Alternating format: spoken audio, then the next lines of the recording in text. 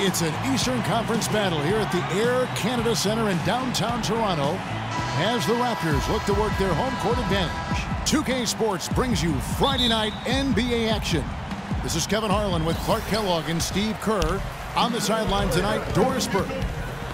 Taking a look at Boston, winning their last 3 games. They'd like to make that 4 in a row here tonight. Well, the streak is still going, but right now they're facing a team that's going to make it tough for that streak to continue. We'll see if they've got enough moxie and enough confidence and enough poise to win another one. Well, I think they'll have enough confidence, Clark, because right now they feel like they can beat anybody. But you're right, this could be the toughest test yet for them during this win streak. All fueled up and ready to go. Let's check out who's on the floor, courtesy of Gatorade. On the floor for Boston, they've got Young. He's out there at Tony Roden, and it's Saunders in at the 4 spot. And so it's the Raptors getting on the board first. Roden kicks to Landry. Here's the 3. Roden, no good. On defense, Boston. It's a 3-point game. Coming into this, having notched a win against Cleveland in their last game. You know, so often in the NBA, we talk about how you have to earn your points the hard way, but didn't seem like that was the case. Everything came pretty easily. Too many of their points came the easy way, Steve. Oh! How about that basketball, man? Beautiful. Wow. Wow, and that sort of showmanship is just deflating right now to a team trying, Clark, to get back into this game like this. Yeah, definitely a jam with emphasis. A big apostrophe or exclamation point. How about maybe even a question mark, Clark? Well, you know what the questions are about now? It's their defense, that's for sure. Easy call there. No question about that one. You could hear the impact from where I am.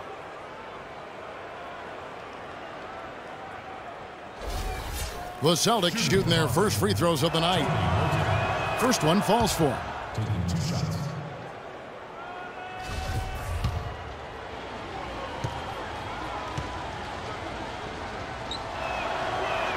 And Roten drops them both.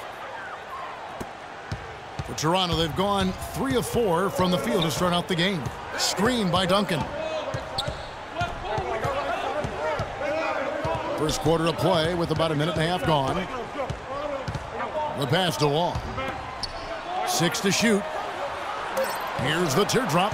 And Duncan finishes inside.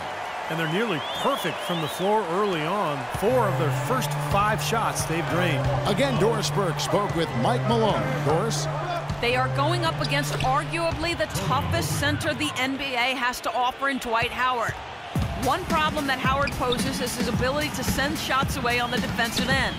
He told his players to be fearless and not think twice about taking shots, saying, a lot of the D Howard plays is mental. He just has shooters second-guessing. He might have them third-guessing, guys. Thanks, Doris. And Young kicks to Roten. And there's a nice one-handed slam. That's a mammoth dunk for someone who's far from the biggest guy out there on the floor. Yeah, perhaps that'll give them the boost they're looking for to get out of the hole here. Yeah, it should. I mean, if that doesn't fire them up, I don't know what will. Boy, with an open look like that, he is so gifted. Man, you've got to play better defense. Eventually, he's going to make you pay. You got that right. I mean, he'll do it from three-point land or anywhere on the perimeter, really, because he is a deadly shooter. You've got to do a better job defensively. And in this first quarter, about 3 minutes played. That's good. He's got 5. And a lot of times, his first quarter seems to dictate how big of a role he plays later on, and he's off to the good start.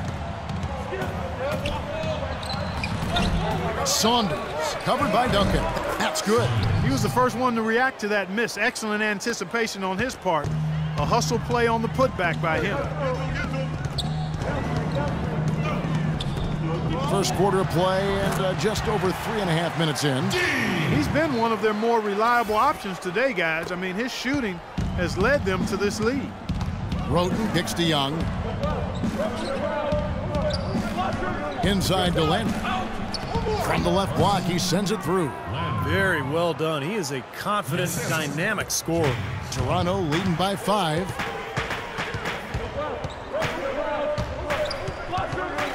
D passes to Ross. And a miss there on the triple. Nobody near him. He'll normally make that one. Roten dishes to Landry. Now the Raptors moving it up. Boom, he jams it straight down. And this sort of awesome dunk is one of the reasons this team is in charge of this game right now. Clark, there is a swagger out here on the court that they possess and are not afraid to show it either. That's right. Those are phenomenal dunks to watch. So much fun. Agility leads to thievery there as he got his hand in there to get the steal. Intelligent play to immediately start the break. Plays like that are telling the story of this game for me so far, Clark. They cannot afford to hand over any more easy points like that. Passes it to Saunders. Young outside, lets it go with the 3. Rebounded by Howard. Toronto's gone 3 of 5 from three-point land so far in the ballgame.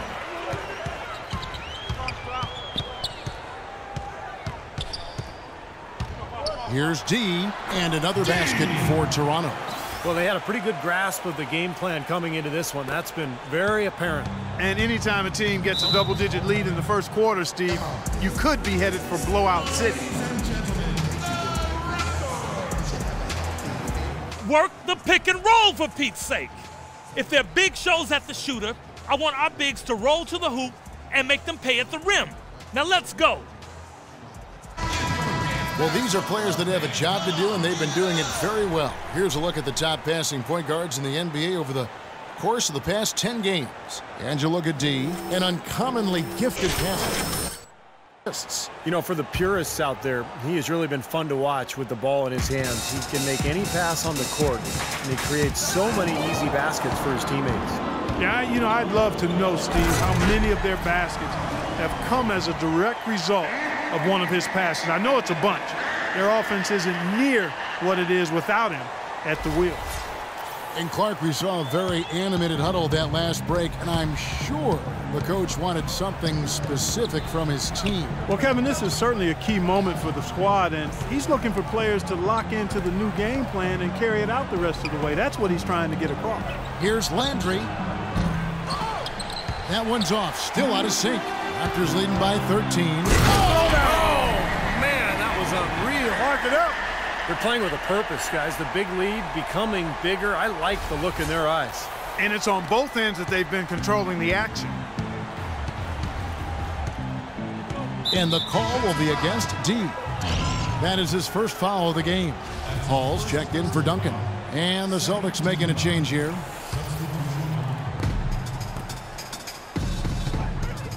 Young, right side. To the wing on the left. Here's Roten. And it's Toronto with the rebound. Last time these two teams came together was also in this building. And they were able to win it for the home fans. Yeah, and in the end, it wasn't even close. I mean, they had points coming from all over the floor. Boy, they were locked in and ready to roll. And offensively, they just had a rhythm that was impressive. From 10 feet out, and that one's good. Roten's got 10 points. He's simply a machine at the offensive end. I wonder how far behind they'd be if he wasn't having this kind of quarter. Doubled by Roten. D passes to Wall.